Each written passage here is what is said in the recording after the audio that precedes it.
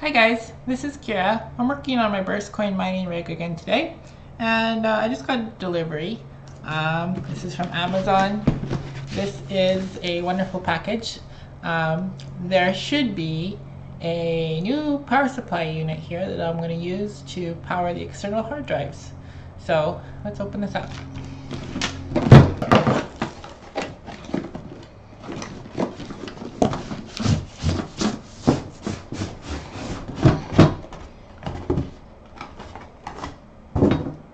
Okay.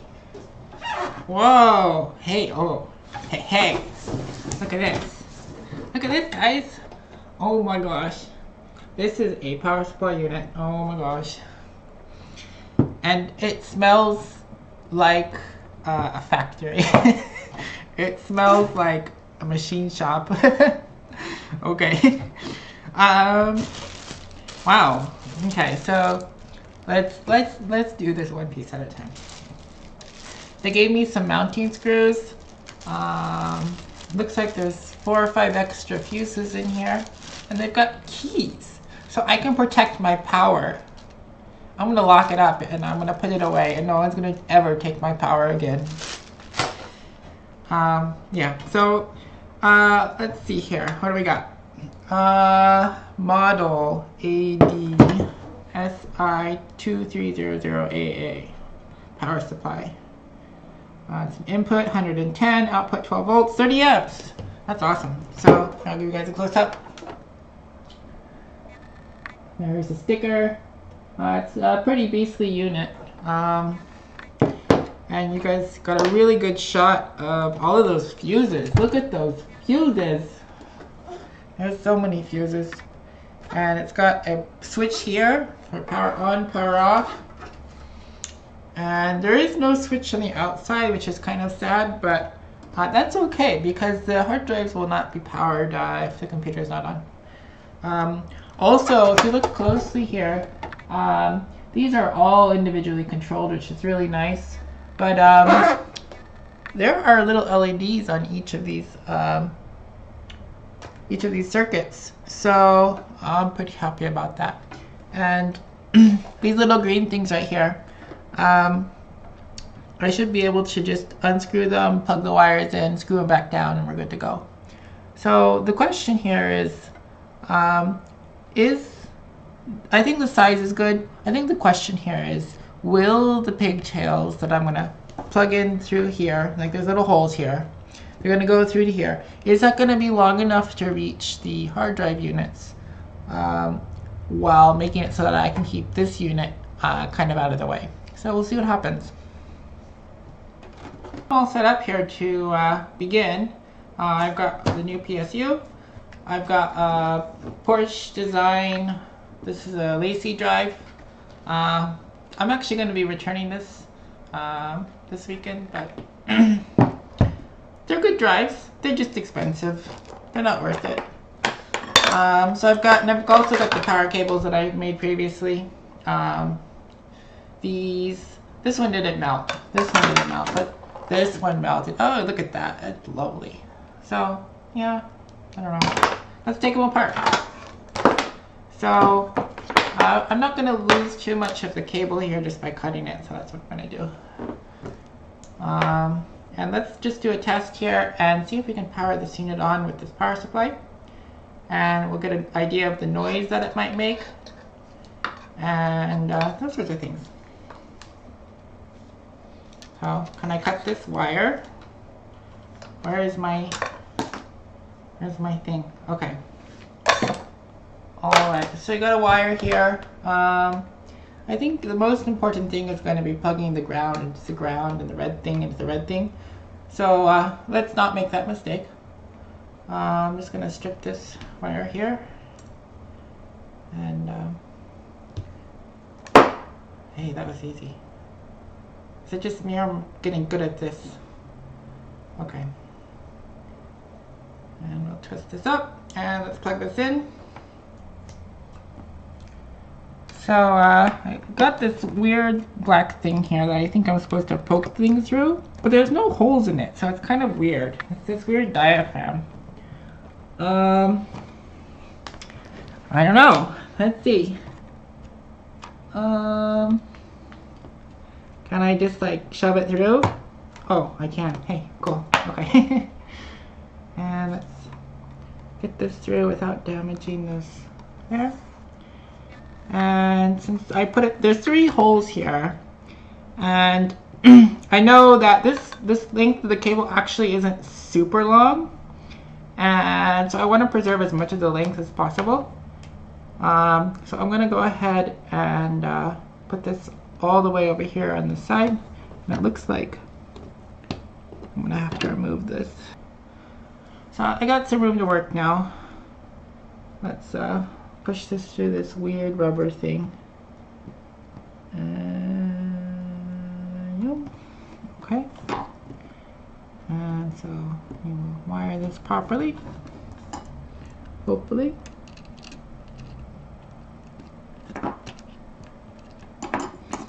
And screw this down.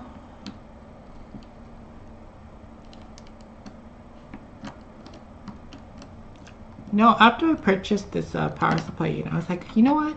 I bet I'd be really good at wiring this. I should go into the surveillance business, because that's what this is for. These cables here and the power supply unit are both designed for surveillance cameras. So I can see that I might need to cut those cables, but I think this might be good enough for a test. So, okay. All right, I was successful. This is kind of stressful. Wow, you guys see those lights? And hey, the lid even has a light too. Can you guys see it? It's pretty green. Let me turn off the light here, and you guys can see. Yep, you see that light? It's so shiny. Look at this. All of those pretty lights. It's awesome. I almost feel like this would look pretty cool without the cover on, but I know that's probably not a good idea. So let's turn the light on here. Let's see if we can do this. All right, so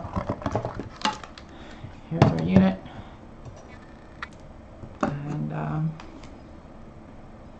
let's plug in the power. Oh right, I need an adapter. So the pigtails that come with the surveillance cameras, these units, they're all 5.5 millimeter outer, and the inner diameter is 2.1, and 2.1 is too small for most of the externals that I found. So I have purchased these adapters to up it to a 5.5 outer and a 2.5 inner, and that does the trick pretty good. So here we go. And of course these units won't power up until we plug them into a computer. So let's see. Right, and I have my handy dandy MacBook here. And if you guys are ever curious, my MacBook allows me to remote into my Windows computer, and that's how I do my recording. Okay, moment of truth. Hey, hey, we're alive. We are alive.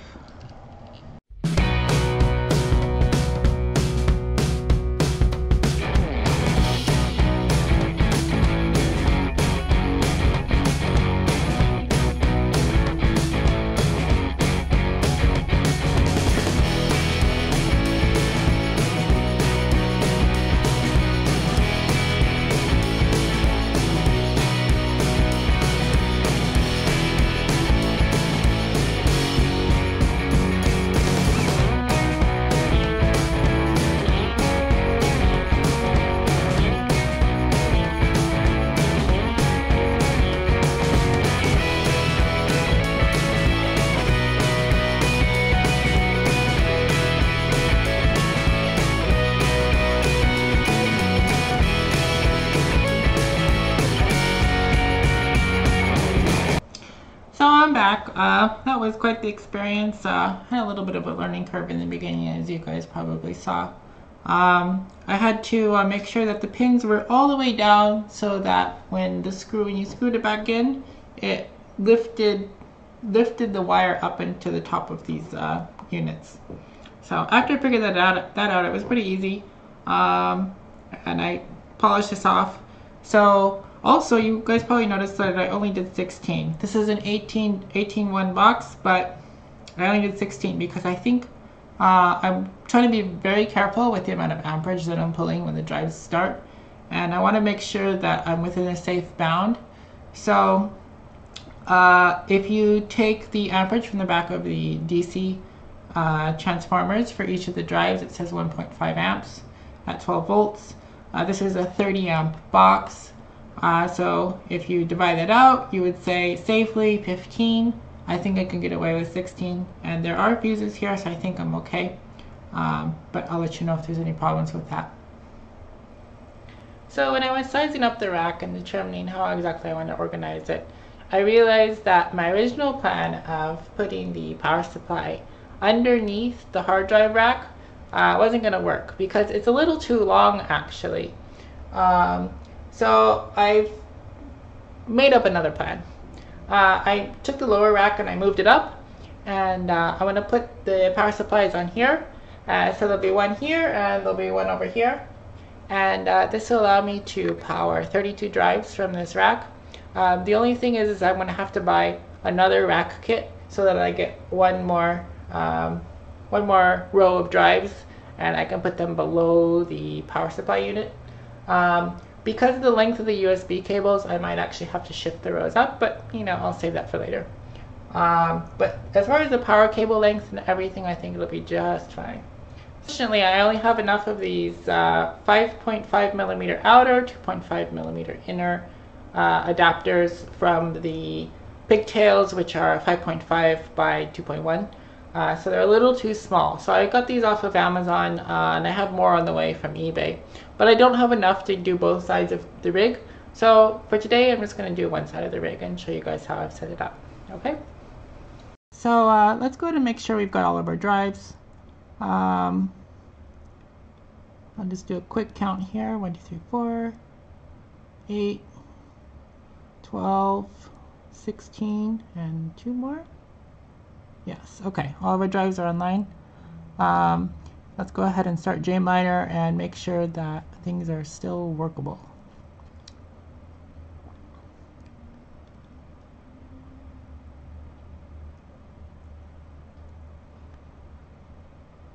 Looks good. So I think that was a success. I guess we'll find out in time. So, well, that was fun. It took me a few hours, but things are up and running again, and everything seems to be okay.